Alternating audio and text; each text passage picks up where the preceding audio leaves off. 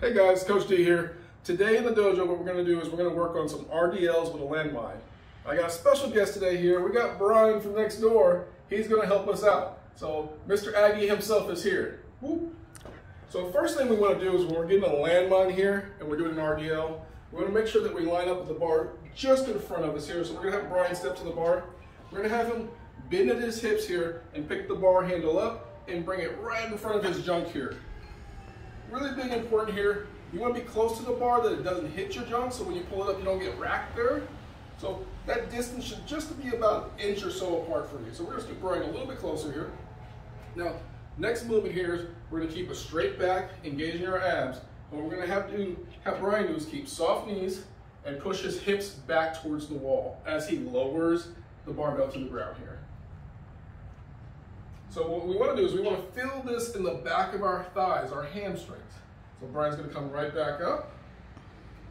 Now, sometimes people may not feel it there. So I'm going to have Brian overextend himself to the backside. So I want you to really push your weight back there as you go down here.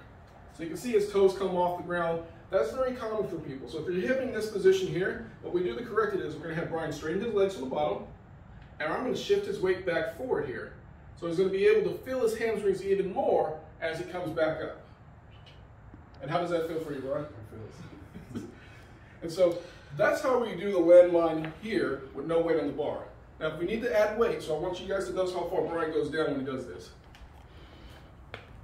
So you can see his hands are pretty much at his shins here. The bar is pretty low to the ground. So if I wanted to add this bumper plate, it's not going to make it all the way down there. So what we need to do here, I'll steal this for you, add this on here. We need to elevate Brian up so that gives him more range of motion. And so we're going to use our DC blocks here today. We're going to have Brian step on the DC blocks and go through the same motion again here. Slightly unhinging the knees here, grabbing at the handle. He's going to come close here.